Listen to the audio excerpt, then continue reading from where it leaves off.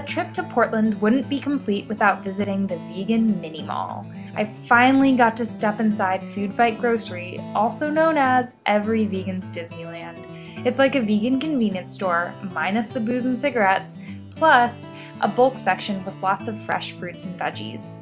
They say they specialize in vegan junk food, and while I may love my daily green smoothies and kale juices, I also love a good candy haul.